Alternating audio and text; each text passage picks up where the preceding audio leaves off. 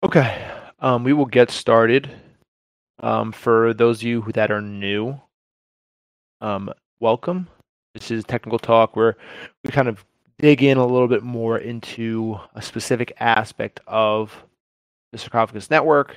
In this case, it's tokenomics. In the past, we've done things such as um, privacy, security, the actual project structure, and we had an AMA/technical talk on version 2, version 1 versus version 2, what's going to be changing. It was a little kind of catch-up update on what has been going on. This is a forum, right? You can ask questions. You're free to jump in at any time and ask a question. That's why we have this here and not on the stage, because it's more of an open discussion. If there is something you're wanting to know about, to speak on, to add anything to, you are free to do that. I don't know if Johnny, if this is if you started recording yet, before I kind of jump in any further. Yep, we're good. We've got a Okay. couple recorders going. Cool. Perfect. So, today's topic is tokenomics, right? This can be some people think it's directly related to price. Some people say there's another aspect, right? The token economics, right? Is there an economy behind this token? What is it used for? Most of the time, right, there is some type of utility to a token. That's why you can have a token economy. But there are other, some people just use this very broadly. This can, like I was saying before, or if you were here earlier, this is not directly related to price. That price isn't an aspect. Some people come in and expect that all we're going to do when it comes to tokenomics is tell me why I should invest and hold this and let me know how high it's going to go, how high the price is going to go. That is a small portion of this. It's an incentivized portion of this for a person using it, both as an embalmer, a user, and an archaeologist. The second layer of encryption. We're going to get into that. We're going to explain what each piece is. I'm going to go into depth on the total supply of the actual token, if it's the deflationary events related to it, the fees that the token is used for, how it's used in governance, the structure of the actual token when it comes to the development of it. We're going to get into some liquidity, and we're going to talk finally about DAOs again with governance. So let's just get into this. First thing is this is given the information that is publicly available. This does not mean that these tokens, this distribution is specifically what it is, right? A lot of these contracts, these vesting contracts, they take time, right? The builders, it takes time. These people do not have the tokens immediately, and when they are vested, they can actually use them. I'll get a little bit more into that as we get there. So first off, just to talk about the actual token that is involved in the Sarcophagus network, there's 100 million SARCO, right? SARCO is the name of it. If you didn't know, there was 100 million of them at the initiation of the Sarcophagus network. That 100 million was put into the DAO. Well, I guess technically 80% of that was put into the DAO. 20% was held for the builders. Those decisions were made by the DAO. We're going to get into governance a little bit, but at initiation, they were all minted at once, and those rules were put in place. Builders 20%, DAO 80%. The builders do not get those tokens immediately, right? That is over time, right? It's just something good to know. They have to wait for their tokens to become unlocked, right? So you have to become vested. You are a part of the network. If the network doesn't do well, you obviously don't do well, right? These builders were the first ones to create this idea of SARCO. They were, the first people to work through that. So that is why they had that 20%. The 80%, which is not 80% anymore. The DAO initially received 80% of the tokens, right? You can see that it is now broken up into quite a few things. There were two types of incentivized farming/mining events, right? There was a liquidity mining pool for the first year of the network. you could lock in a stable coin and you could get some tokens. This would allow, right? The whole reason, the whole idea for a the mining or the farming is to allow for people to get the ability to use the tokens, right? You have them available to the public, and if the public has them, one, they can use them in the actual what the token is used for, or you can also go into trading them, right? Trading them obviously is not as ideal as what it's for, but this is just initial. We'll kind of come back to the actual distribution, but just know, right, builders, there's an incentivized portion of this because we want the people who are when it comes to DAO, you want people to be able to use the token, to use the dead man switch, right? That's the whole reason why this exists. So because it's publicly available, people can now use it. Of course, there's always the test network, but to actually have people using it in the actual real world, where it's actual money that is involved, you give them that incentive. Investing contracts, there's two types of these, right? This went to the DAO. Just in short, we'll get back to this. Vesting contracts are, these people came in, they said we are willing to give, some type of stable token, right, for Sarcophagus, and in this case USDC, that is actually on the DAO. You can see all of these, for the most part, you can see every single one of these numbers you can see on the DAO, right? But the actual numbers, you would have to go to some of the, there's some tools that allow you to see all the numbers related to that. In general, the builder's number, the incentive number, the vesting contracts number, right? That is directly on the DAO. Liquidity, there was a liquidity sub DAO created, right? So the DAO created a sub DAO to run this, this ability to provide liquidity to users, right? So that whole idea is that a user will always have the ability to get SARCO. If you want to use a dead man switch, you can there is liquidity provided, right, from the DAO. The DAO actually gave tokens for liquidity. Normally, you see this with other networks that are not decentralized. They actually pay to have tokens listed, right? They can go to something like Binance, and they sell Binance. We want you to list our token. Here's $100,000, $150,000. Here's our tokens, right? Instead, we said, well, this is the community wants this as decentralized as possible. There was a vote to provide liquidity to Uniswap, and we'll get into that more later as well. The DAO still controls most of the tokens. If there's anything to decide on, it'll go through the DAO. There's a growth sub DAO that was just approved last week, right? Working on the growth of SARCO. What is the reason of Sarcophagus? It's a dead man switch. It needs to be expanded to allow people to use it, right? If you're reaching out to like a legal team or a journalist, there has to be the community needs to kind of outreach to them. But how can you reach out to them if you don't have any type of if you have nothing to work with them with? So that growth sub DAO was just created to work on that. That number hasn't been solidified. Has to obviously go to the DAO, but the growth sub DAO is being created. The payroll sub DAO, this is more of deciding users or other areas of Sarcophagus, such as Johnny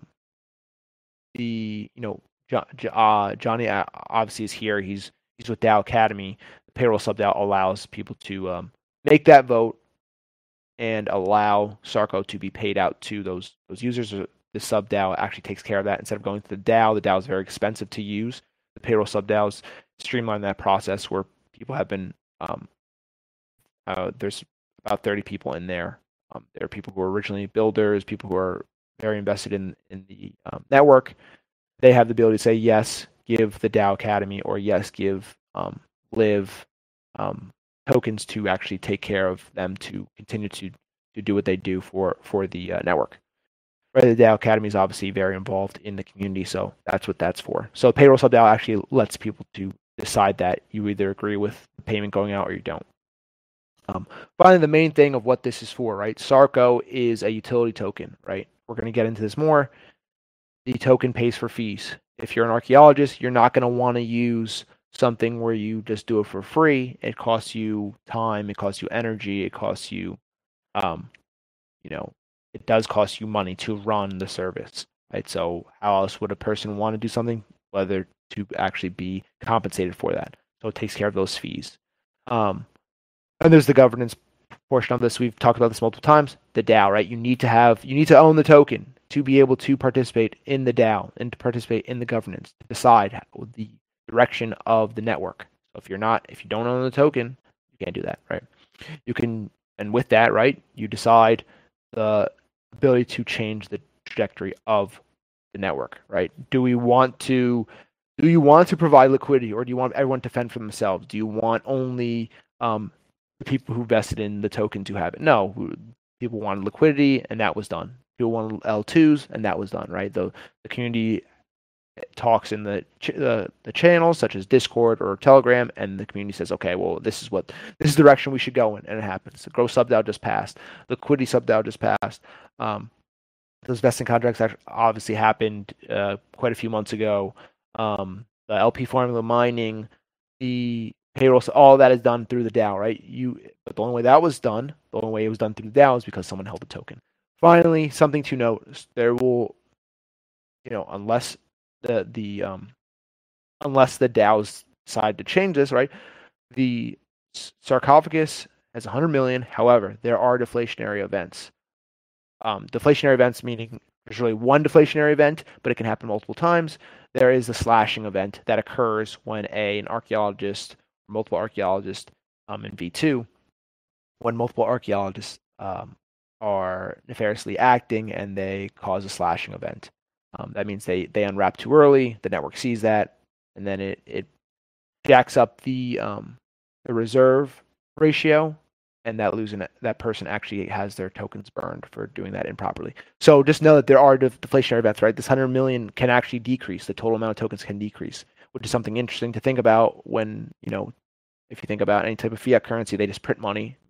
It devalues the currency. This one, typically, how many tokens are out there, that is publicly known, publicly available, but it can actually also decrease, which, depending on if you're using it, could actually increase the value based off of how much you need the SARCO token to participate in the DMS.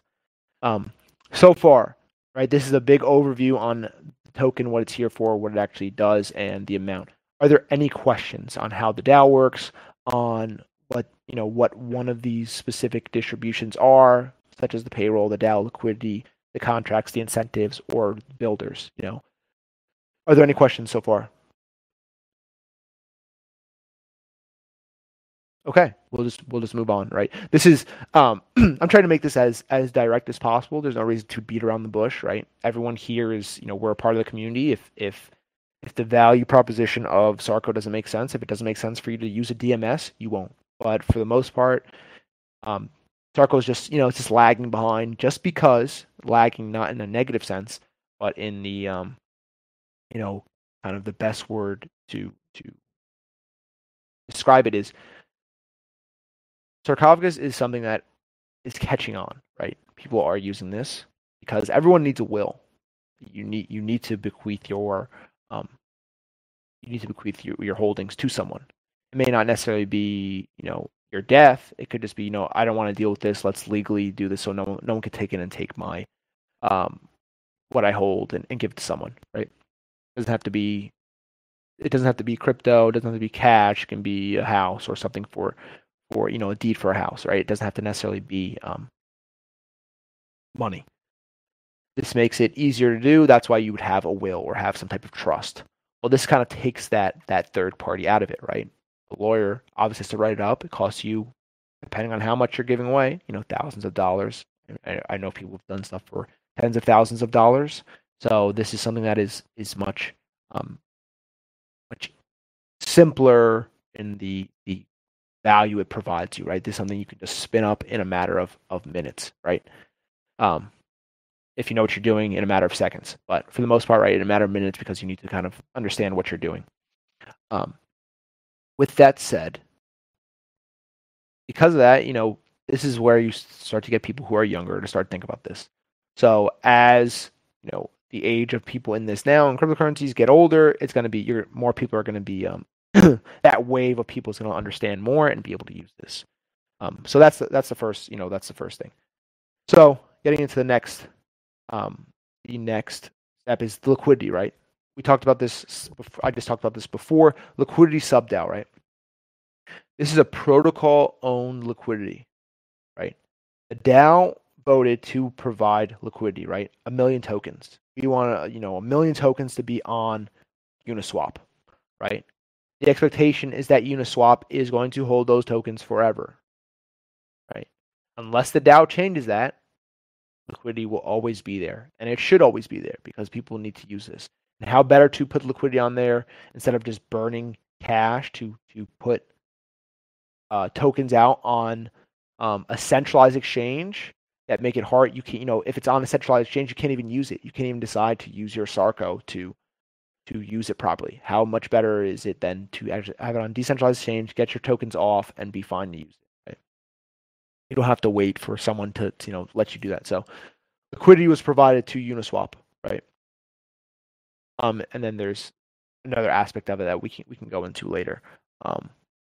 Right. The whole point of this is to ensure liquidity for a SARCO token. You will always have the ability to get tokens. People have come in and say, hey, I Uniswap is community run essentially, right? The community provided some of their tokens and said, here, trade these, right? They provided the ETH on one side, they provided the SARCO, said, here, trade these, right? So it's important to have liquidity for people to always be able to participate in the network. So if for some reason liquidity starts to decrease, more SARCO can be put out there.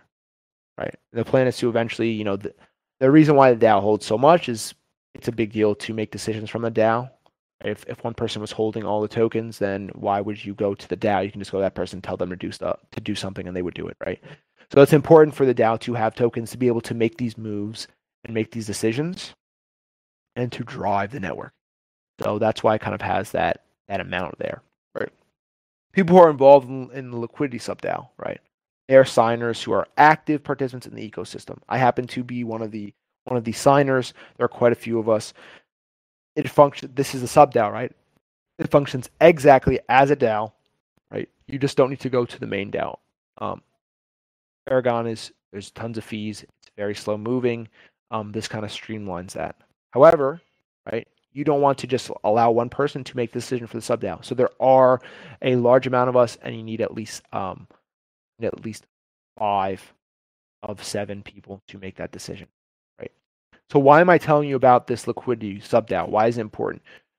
Tokenomics is the entire economy of the token, right?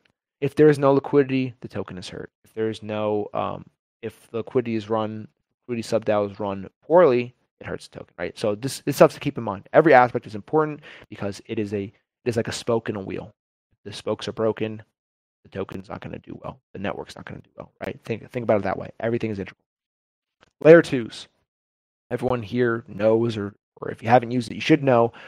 Ethereum is obviously, it can be very volatile, where the fees can be very volatile, in that you can try to create a sarcophagus or sign a transaction, and the fees will be through the roof.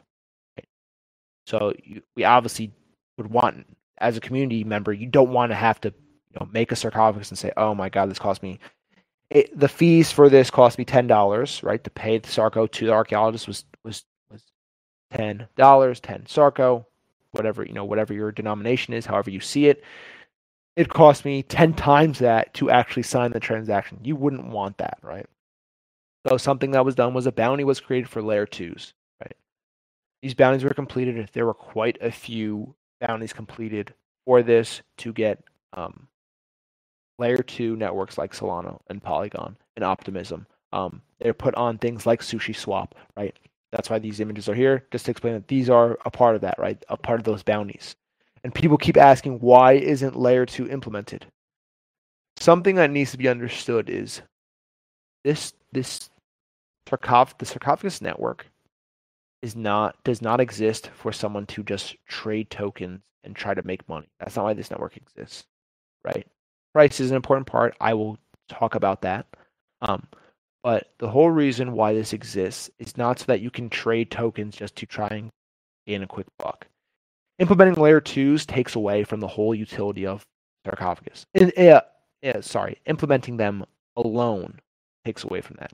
However, implementing layer 2s with the Sarcophagus, the actual creation, the DApp, will mean a lot more. And I'll talk about that in one moment. Let me just go through the rest of these kind of bullets and I'll explain what I mean, right? Finally, there is like this liquidity sub-DAO, right? If as layer 2s become implemented with the DMS, then liquidity can also be pushed to those layer 2s, right? And Polygon actually won. It went to the community. This was wide open in the public. The community decided that Polygon was the best one to use as a layer 2. That doesn't mean the other layer 2s won't be used. It just means Polygon is kind of the priority based off of what the community said. So let's get back to what that actually means, right? Just implementing a layer 2 alone only allows people to trade the token. Sarcophagus does not exist to trade token. It is a DMS. Everything else is kind of secondary, right? The idea is to implement a layer 2 within the DMS. What this means, if you have tokens, you don't want to pay fees, there's a way to kind of interface with the DApp to use your tokens from the layer 2, right? So let's say you move to layer 2 and you have 100 tokens. Instead of it costing you $80, $100, 10x of what it would cost to use the fees, the layer 2 is implemented to use that. This is discussions that have happened in the past. People have asked, why hasn't layer 2s been implemented? From what we've seen from the developers that are working on V2 now, when people were asking them, they were saying, listen, we can't just have a layer 2 implemented to the network just to have it, right? If you do want to get on those layer 2s, right, because this is community run, you can do that yourself. Those networks are out there. The actual listings are out there on Polygon, right? But for them to be kind of integrated into the network, that has to be done through the network. So my take on this is a layer 2 is important, but it's more important to have it integrated in a V2. Layer 2 alone, I think, doesn't add anything to the community. I think if you know anything about the DMS, just being able to trade is kind of secondary to what the actual network does. So are there any questions on that, right? There's a liquidity aspect of it, liquidity being allowed to use it. Layer 2, right? Think about how layer 2s work. Tokens are sitting on that second layer. They really only exist there to trade, right? That kind of is, again, I've said it 3 times before, secondary to what the network is for. Just because you can trade, it doesn't mean you can't even use that in the actual network. So what's the point of having it there, right? That doesn't make sense. If it's on layer 2, it's kind of locked in that position. So something to keep in mind as you understand what goes on with the network, right? Okay. Are there any questions on that? Not a question, but just to kind of button up that idea there about the L2s.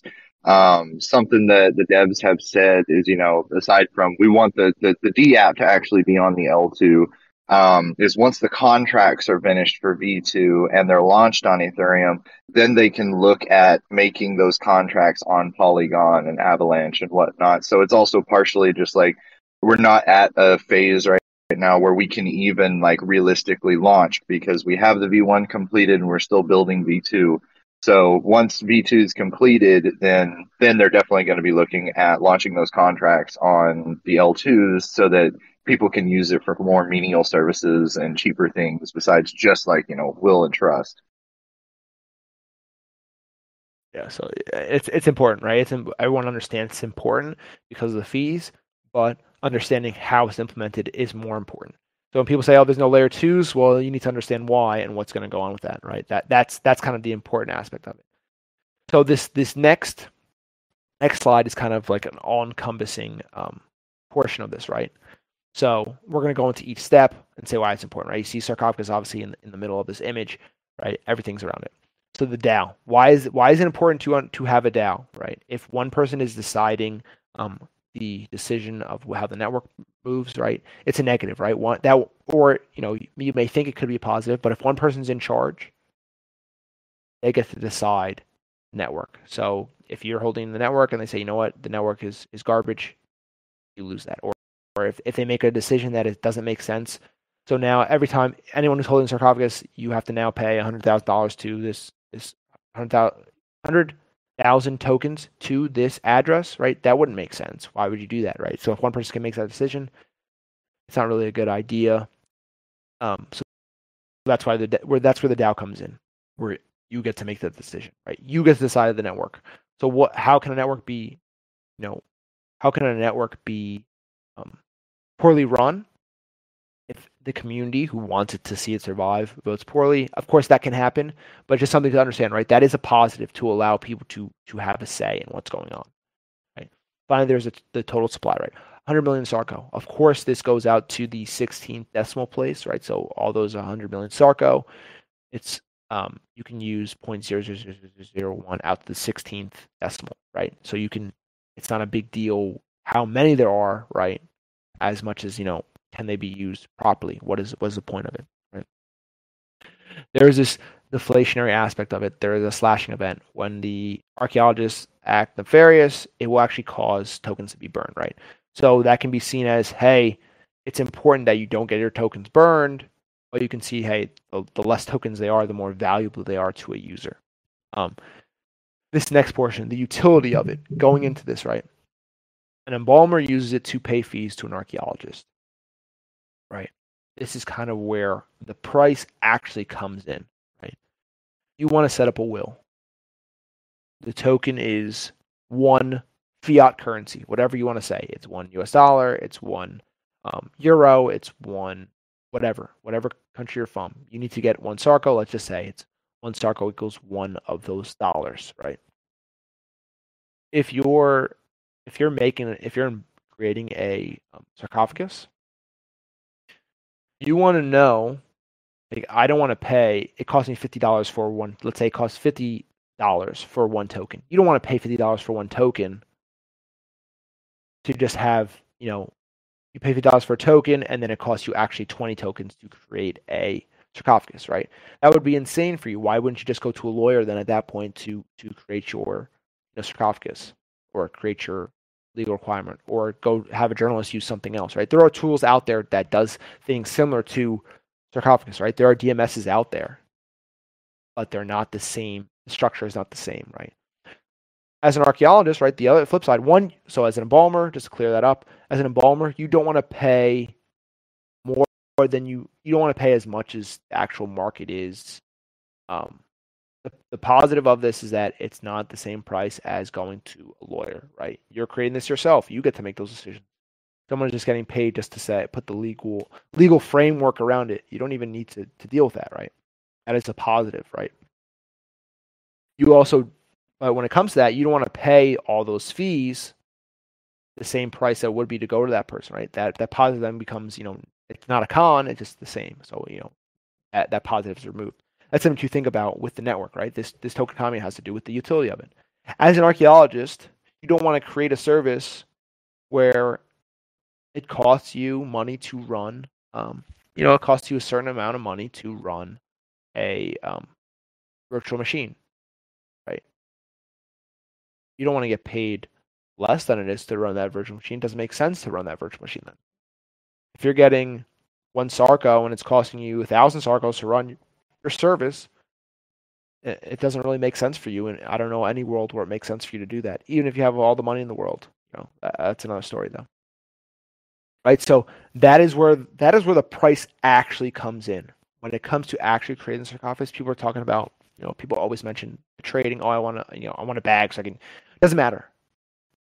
Where it matters is the embalmer, right? You want the market to decide that the embalmer is not going to overpay for what they're doing, and you want the archaeologist to be paid for what they're doing. There needs to be some type of incentive for you to use the network, right? So if the token goes very high, let's say SARCO goes to $100 US, right? You can use a fraction of the SARCO. Going up to the 16th decimal point allows you to break it down. So that, at least that part's covered, right? Same thing for archaeologists. If you're getting one token or a fraction of a token, you want to know that it actually can be used for, whether you want to exchange it for another token or help you to get through your day, as it's a source of your income. You want to know that is there, right? That is to me the only real portion of why the price comes in. Price is an indicator of that, right? That's not, again, it's secondary to the actual DMS, right? There's something to keep in mind, right? There's a DAO, there's a total supply, there's utility. Then there's the development structure. If you don't know what is being developed, if you don't have a say with the DAO on what is being developed, the network could just be, honeypot, right? Taking your money. It never actually did that. It knows all your information. You want to know you can trust it. That's why the team, they test publicly. The information is available publicly. I mean, I'm people have asked me if I'm a builder. No, I'm actually a community member that just kind of fell into this, went down the rabbit hole, and understood this. That's why I'm asking questions. I want to understand. That's why this technical talk exists. This information needs to be public. People need to know that you can get this information. And who better than someone who's involved in the community to actually be able to help you and explain. So the team at Decent DAO, very public, very transparent. There was a talk on the 16th. Johnny was also a part of that, describing what is going on, what's coming up. Testing will be happening, right? You will be able to see that, right? And there's a refining and innovating part. Went from the V1 to V2 discussion was brought to the DAO, right? Why is V2 better than V1? Well, they're refining on what went well. And instead of just having one single point of failure for an archaeologist, there are now multiple. You get to decide how strong the encryption is on the second part, and how many shards are created, right? That's important to see. It is important to have this information out there, or you're just you're just hoping for the best, which is not a good idea. We talked about liquidity before. If there is no token supply, you cannot trade. You cannot trade to get the tokens. If you don't have the tokens, you can't use the DMS, right? That's a simple fact. And what better way to control it than to have the DAO decide where the liquidity goes, to allow people to have that. You don't want to put this on a centralized exchange where once tokens are there, they're out of your hands. It's better to go directly to the source to get those tokens, right? That's something to keep in mind. I mentioned this earlier. Johnny mentioned this as well. The community involvement. If these talks don't happen, no one knows what's going on, right? Besides going to the Discord, besides going to the Telegram, besides going to D-Work, besides going to specific area, you have to go to specific areas to kind of figure out. You have to do all that work yourself. Well, something like this kind of stemmed from an idea I have. I know it was overwhelming to figure out what was going on, unless you're kind of always combing the networks. So the community has asked for something like these technical talks, something like the public discussions that are being had, right? You don't have to be here 24/7 to monitor this. Yes, it's you can be here for more than be here a couple minutes a day, but it's nice to have this catered to you. I know I wanted this. I'm kind of always on here. Johnny's always on here. We have quite a few people that are in the community that are always on, talking, whether it's in the general chat or the project chat or the technical discussions chat or the growth sub DAO chat, right? There's so many conversations going on. It's hard to keep your ear to the ground. So I said this would be something good to have, right? I wish I had this. So since I'm here, why not help people out to get more involved in the community? And this is a good point to do that. I know I'm talking a lot. We're almost done with the slides, but anyone can jump in and ask questions at any time. There's no it's open to that. But if there's no questions, I'll go to the next thing. There were vesting contracts. There are people that were so thought that SARCO had such a big kind of influence on what's going to happen in the future that they wanted to be a part of it. They wanted to get in on the on Sarcophagus. They provided funds in stable tokens to be able to hold SARCO, right? That is publicly available, but these people had to come to Sarcophagus and place that contract on the DAO, right? This is nothing. This goes back to being public and transparent. This does not occur without the community saying yes, right? This doesn't happen. That's very important. These people had to come to DAO, create a smart contract, get this to go through, and then actually have the hope that community voted on it. These discussions happened over a long period of time, but that's important. That's important when it comes to the token economy. And I'll wrap this up after this piece. I'll kind of put everything together, right? Finally, there is a necessary use case. If you are a utility token, there are millions of utilities. Well, not millions, but there are thousands of utility tokens, right? A lot of them exist for the same exact reason, right? I'm not going to tell you there's not other DMS tokens, right? However, a utility token should exist for a necessary use case. In this case, it's encrypted, right? First off, it's a two-party succession plan, right? You don't need, well, technically it could be three parties, but for the most part, you create a file, and if something happens to you, it goes to your successor. It could be journalism, it could be password manager, it could be legal document, whatever. That use case, right? The succession plan is necessary, but to make sure no one takes your information, you encrypt it, right? The necessary use case is kind of encapsulated by that. So to go through all this, every single aspect of the economy is important. How are decisions made, right? Is it one person doing it, right? Is that what's going on? Tokenomics is broad, and anything can impact the value, and that doesn't necessarily mean price. That means the value of the token. Price is a part of that, but it's not the only thing. Is there a logical use for this token? We already said that there is a necessary use case. You want to have someone to get your belongings after. There's a succession plan, right? Is this information publicly available? Can someone who's just off the street see all this information? Yes, you can. It may be a little hard because the token's further along now, but this information, like the DAO and the total supply and the utility of it and the development structure, you can see, you have to see with your eyes, but the DAO, supply, utility, the liquidity, the use case, that is all should be inherent by now, right? You can just look at this token, you can see that information is there. Like the development structure, you actually have to see the developers interact with the community to understand that. Same thing with the support. You have to be involved in the community to understand that, right? So, the next thing is, right, do you know how the development process is? Is it public? Is the network growing? Well, that's where the growth DAO comes in, right? That's something that's important. Instead of just going after, like, it's been the community who's found this has been involved, but it's important to get journalists involved. Here's a tool for you. We want you to use it and the reason why it is, the more people that are using the token, the stronger the network becomes, right? With archaeologists, with embalmers, you can grow the network that way. And it's important to reach out to them because they're not going to necessarily know how to use this. Sarcophagus, the DApp, right, is more for people who are a little bit more intellectually aware of this network, right?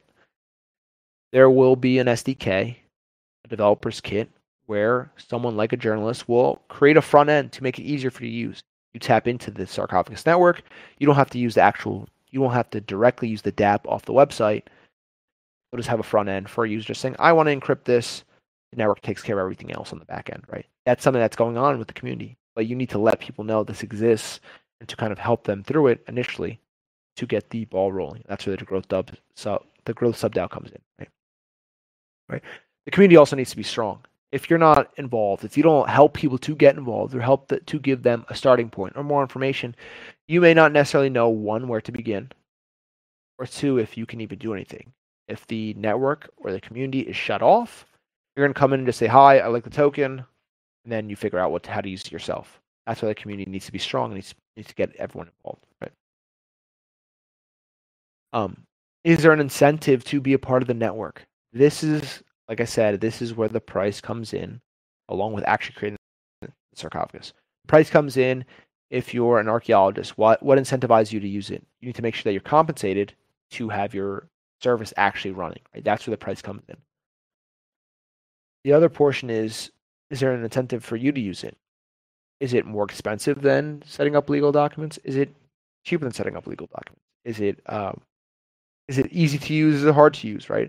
If there's incentives if there are roadblocks, there's reasons that are going to be stopping you, right? These are things to think about when you think about this whole um, the actual Sarco token. Does it exist in an area to flourish? And if these things are broken, they can't flourish. So having the DAO where everyone makes the decision, having the total supply, right? It's, some people could say it could be higher, some people could say it could be lower. To me, total supply is not as big of a deal as are there deflationary or inflationary events. In this case, there are deflationary events. So the number will actually decrease, right? Typically, if there are less of something, the value increases, right? You can associate that with price or the utility of it. Is the utility is there's a governance part of it and it pays for fees, right? That's important. If there's an archaeologist not getting paid, they're not going to want to use it. If you can have if there's an aspect to holding it where you can actually decide with the DAO, and there's an important portion of it. Development structure is important because you want to know where the network is going. If you have a say and see what's going on, how can you make this better? Those discussions are happening publicly. Liquidity, you want to get the tokens. Support, if it's not strong, you're not going to use the token. You don't want to be involved. And you're going to see it's kind of, we are very tribal beings. If you see other people using it and saying it's a good idea, you're going to be more likely to look at it and understand what's going on. And of course, it's necessary. We're going to need this. So in general, right, this economy is based off many things that everyone who's here can be a part of, things that you can see. And if something is not going right, you don't believe it's going right, you can say something. You should say something because that's the whole reason why this can exist. And that's a part of this community involvement, right? That's why you take place in the DAO, where the token supply matters and the utility of the token matters, right? There's a lot going on here, but I've been talking for a while saying why each portion is important, but getting down to the value of the token, if any single one of these is going astray, like the DAO just controls liquidity, you can't get your tokens, it's a problem. If you don't know how the token is developing, it's a problem. If the utility goes away and it's not being used as a fee in the DMS, it goes away. That's an important part of when this goes to layer 2s. If you go to layer 2s, right, or if you go to another token network, like let's say you allow people to use like Tezos for whatever reason, you can use Tezos on Sarcophagus. That takes away from having this SARCO token, right? If you can use Tezos to vote in the governance, if you can use, Bytecoin or BTT or whatever token if you can use those tokens in this, it takes away from the value associated with this token. You don't need SARCO anymore. You can just use something else, right? That takes away from that's important to understand, right? Can tokens be created out of thin air, right? Yes or no, right? Those are important questions to ask, and you need to know why. That's kind of where this token economy exists. Everything feeds each other, right? That's why it's this circle, right? There's a DAO, there's a community, there's the developers, there's the actual token, there's the actual creating Sarcophagus, there's a network where you can get it, there's bounties, and there's this distribution, right? Everything is intertwined, and you can mess up this I mentioned before, these spokes. You can break a spoke on this bike. Breaking one, yeah, it hurts the network. It's not going to be the end of it, but if you break a couple, then the network is gonna crash and burn. There's going to be no reason for you to use this, right? So that's kind of where each portion of this actually is important. I know this discussion has been things that you may already know, but I think it's things that are important to kind of highlight because they are important. If there was no utility for this token, you wouldn't use it. If the total supply was infinite, then there'd be no reason for an archaeologist to be here. If you didn't get to make the decisions, you could be rug pulled at any day. If there's no liquidity, you can't trade the token. If there's no support, no one knows about the network. If there's no use case, no reason to have a network, right? Every single one of these is important for the survival and the expansion of the network. So I know I talked a lot, right? It may not have been as focused on the economics part, but economics, you need to understand, is the study of the economy, right? So it's not just price. It is more than that. So are there any questions related to any single one of these, to the DAO, to the total supply, to utility, to L2s, to the community support, or how these vesting contracts actually were created, to the succession plan that is the DMS, right? Are there any questions related to that?